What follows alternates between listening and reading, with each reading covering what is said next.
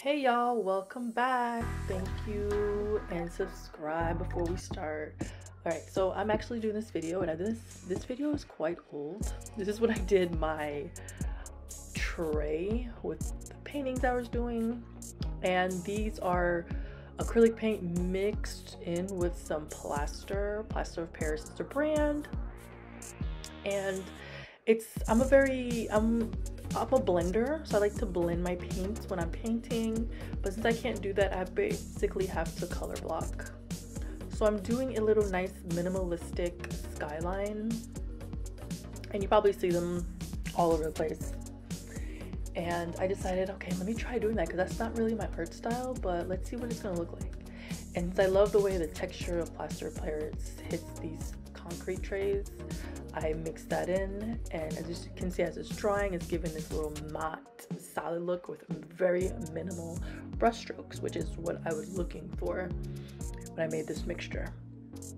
Now, of course, I'm gonna start with the lightest, because whenever you're doing these type of, I don't know if you've seen those paintings where if they're looking to a forest, whatever's the farthest from you is lighter and whatever's closest to you is darker, if that makes any sense, but you'll see what I'm talking about.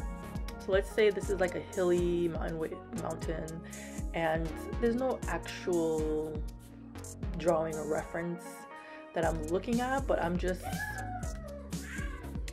putting it in like a gradient, because that's usually how it is.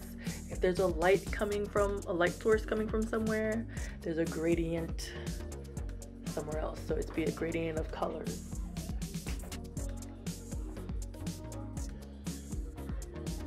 All right, so now I've gotten from my lightest color to my mid color. All right, so that's how you usually start it. And of course I had sketched it first.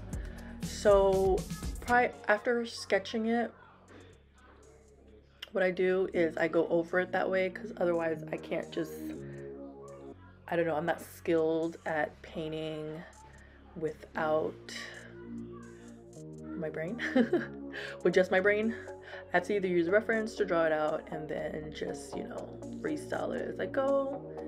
And this is what I was talking about. The darker object is what's closest to you, the lighter object is what's farthest from you.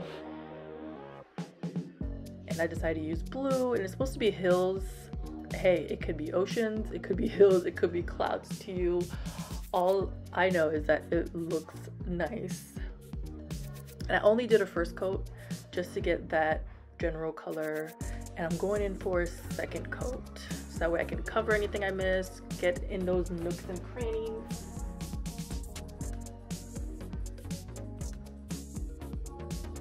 And make sure if I want to keep those colors as well, because sometimes you may not want to keep with some exact colors, you might want to mix it.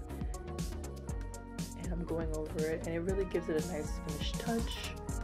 And you really only need 2 coats, and if it's 3 or 4, it might turn out cakey, but not too bad. But it does give it a professional look. It's not going to give that Cricut look though. That's a whole different story. But if you want to see a video about me putting designs onto a tray with Cricut, I could definitely do that. I haven't tried doing it yet. Of course, I can't use HTV vinyl. I will use permanent adhesive vinyl. So I can probably do, and I have a lot of permanent adhesive vinyl sitting around waiting to be used. And I could probably just make some trays with some vinyl. All right, so now that I've gotten my skyline sunlight, the sunlight of the sky done, and just putting my finished touches to it. There you go. And I'm gonna go ahead and start this sun,